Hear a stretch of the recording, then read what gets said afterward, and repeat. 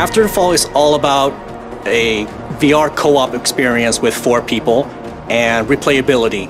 We want you to continuously play with your friends and go in over and over to just kick ass with your friends and fight really cool enemies.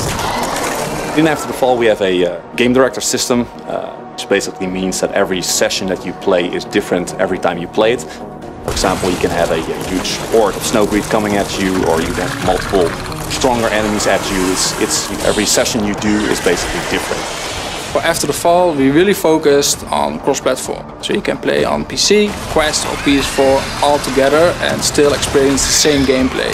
Our largest challenge is getting those very high-end PC players able to play with those lower-end mobile VR players. Visually, they're obviously not going to be the same.